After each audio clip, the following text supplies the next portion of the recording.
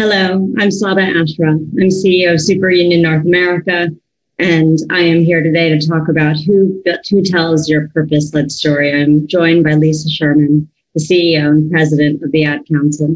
We at Super Union were proud partner a few years ago to launch the new brand of the Ad Council. We've been a proud partner to them. I've joined the board of directors and met the most amazing group of people led by Lisa Sherman. I have to say, every single time I see that rail, I get a little bit emotional. We still feel it all these years later. Lisa Sherman, who is the president and the CEO of the Ad Council, which works at the intersection of media, marketing, technology, entertainment, and advertising, convening the world's best marketers to create public engagement campaigns. The Ad Council tackles the most pressing issues facing the country. It's such an amazing organization. I'm so happy to be here with you, Lisa. I wish we were in person, but this is second best. Well, I'm thrilled to be doing this with you and thrilled to have you on our board. And the work that you did for us was amazing, as you just saw in that reel. Well, thank you. And this topic that we're about to hit on together is near and dear to both of our hearts. And so as we just jump right in, I would love to talk to you about number one, the amount of awe and inspiration and what we saw the Ad Council do right as soon as the pandemic hit, as everybody was trying to respond, interpret, understand, and everybody wanted to contribute, and they were trying to figure out how. And you and your team really understood how to galvanize and pull together organizations to make things happen at lightning speed, and would love to hear about that process and how you were able to do that. I would love to talk about it. So when your mission is to tackle the most important and pressing issues facing the country, your business model is fundamentally wired for crisis. And there was not a bigger crisis than the one that we're in right now. And so that business model helps us to move fast and to scale quickly. But we saw nothing like the magnitude that we saw in the early days of COVID. About 5 days after the World Health Organization declared COVID-19 a pandemic, we were able to be out in the marketplace with lots of creative assets, really focused on, if you remember at the time, fact-based, health-vetted information about how we could keep our family safe, how we could keep ourselves safe. And I think because we were able to get out there so quickly, the phones rang, the emails were just flying in. People just wanted to know how they can help.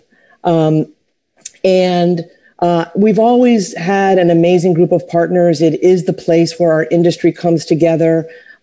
Competitors sort of put their gloves down and link arms to collaborate on tackling big issues. And we just saw that really multiplied times 10.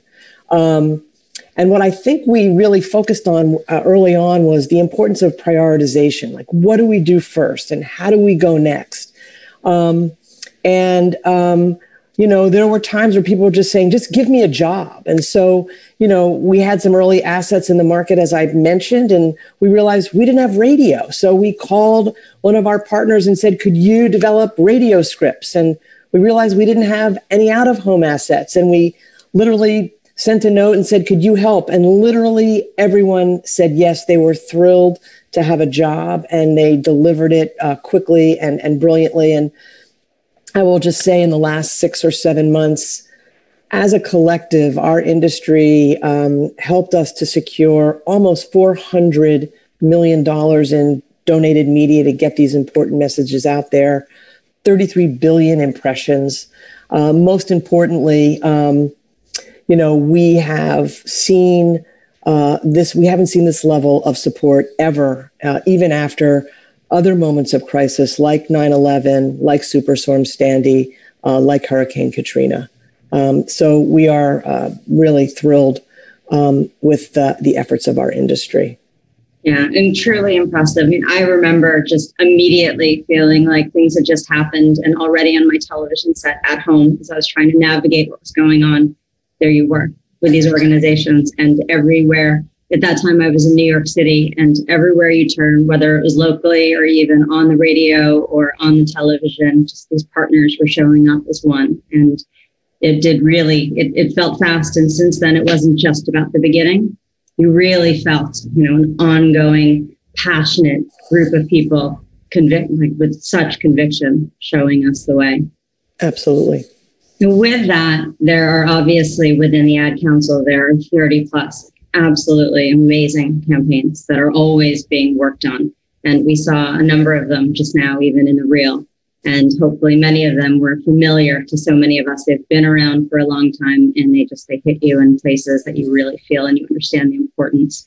Could you talk to us a little bit about what some of those campaigns specifically, like which ones of them immediately, I'm sure it was all, but which stories would you want to share about some of those immediate campaigns and how they were reacting to and how it felt to be leading those campaigns and what their results were in terms of impact and communication with the outside market based off of things such as the pandemic, the social and racial injustices that were long overdue, brought to people's awareness as summer started, and just that journey in these last 6 months. Sure.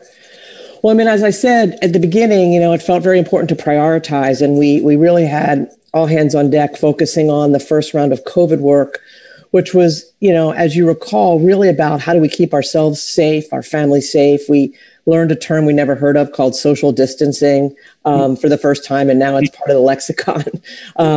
We were focused on face coverings and hygiene, but I think we quickly saw and understood the broader ramifications of this virus and the impact it had on so many other issues, and frankly, other issues that we were already working on. So, we've been working on the issue of hunger for a very long time. And I'm sure you remember, as I do, those horrible images of lines of cars waiting to get into food banks. And we quickly pivoted on our existing hunger campaign to support the folks at Feeding America and food banks all across the country to be much more specific to what was going on in that moment. As we found ourselves in quarantine, holed up with limited access to people and things, the issues of mental health that we've been dealing with for a very long time really became amplified. Folks were feeling depressed and anxious and isolated. And we, again, quickly looked at those issues and worked to really pivot that campaign to deal with things in the moment. Caregiving and caregivers and the role that caregivers play, always an issue we've been working on for a number of years. It took on new meaning in the days of COVID, and it still does.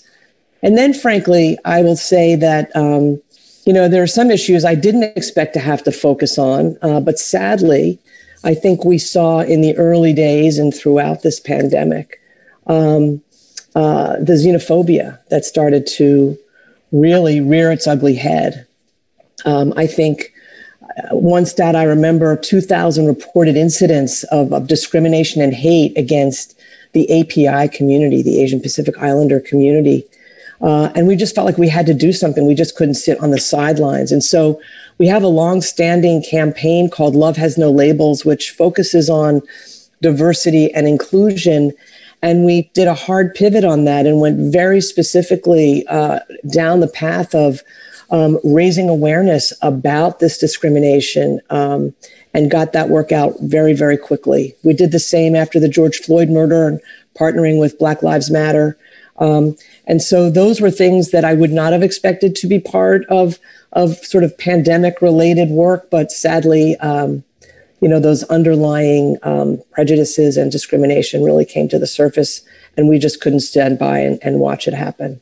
I can definitely see that. And even as a personal anecdote, talking about both speed to getting the messages out, as well as the things that each of us might have been experiencing from a standpoint of the Asian American, the biases. When I was starting to even feel it myself on the streets in New York, I turned on the television and I saw, okay, you're already one step ahead. You're aware, at least you're helping. And it's an amazing guiding force along those lines. And so would love to learn a little bit more, knowing the kinds of people that we also have together today in this actual conference, and thinking about leaders of different kinds of organizations and nonprofits as well, but just technology, all different industries.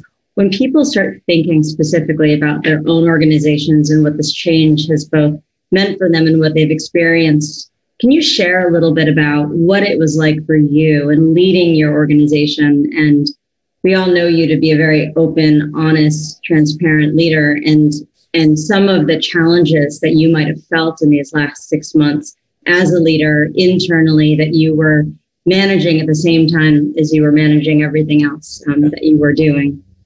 How much time do we have? I think it's only a 20-minute session. We can start the conversation now and find this later for sure.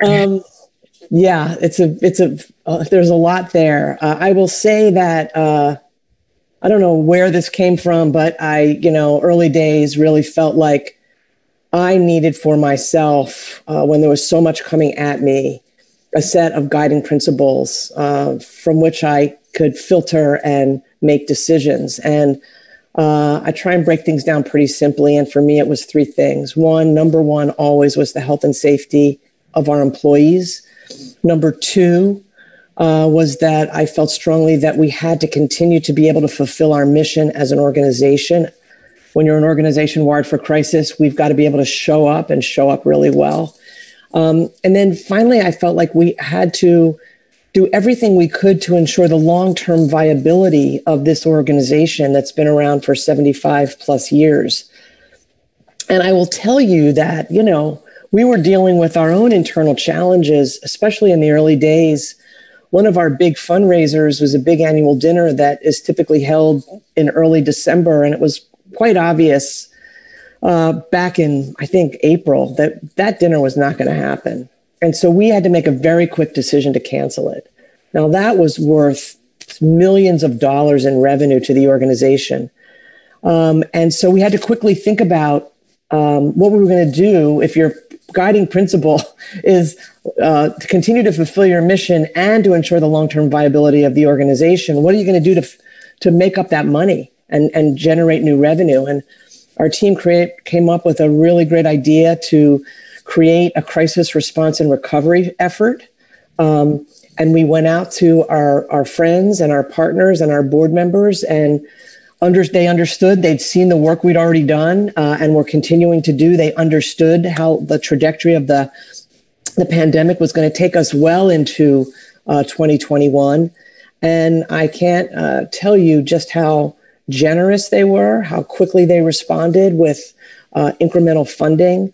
And we were able to generate the revenue that we needed, that we would have lost by canceling that dinner. And so I think that's just an example of some of the things we were dealing with internally while we were furiously working to put out important messages for the public to see. And, as I often try and take a step back and say, what did we learn from this? I mean, to me, it demonstrates the power of trusted relationships that are built over time, the power of and the value of collaboration, which really we couldn't do any of the things we did without it. And then I think, it was hard to be able to go to our employees with that news. We just canceled the dinner. We're going to be down millions of dollars. That means that we all had to make some personal sacrifices, in terms of our own bonuses and things like that.